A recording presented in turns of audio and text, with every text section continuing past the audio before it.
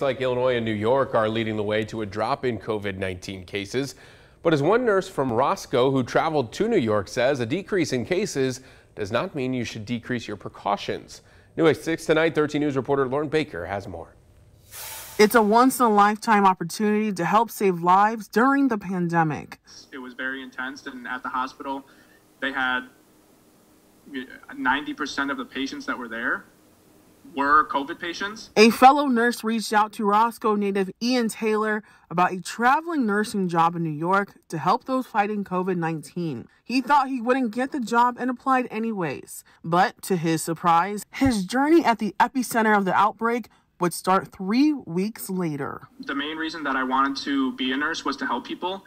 And I'm not saying that I was not helping people in Rockford, because I was, but to be able to say that I came out to the city that has the highest number of cases and we can see those cases start declining, and to say that I was there to help, that is honestly, I feel like, the most rewarding experience to me.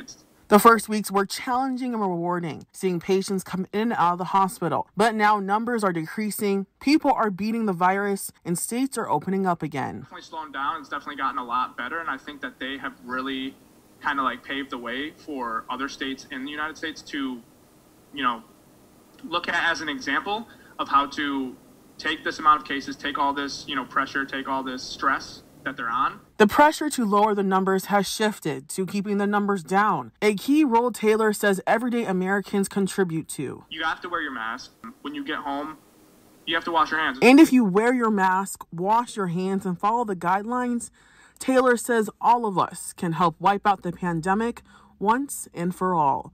For your 13 Weather Authority, Lauren Baker, 13 News. Taylor says he plans on coming home in July for a vacation, then return back to New York to continue to fight on the front line.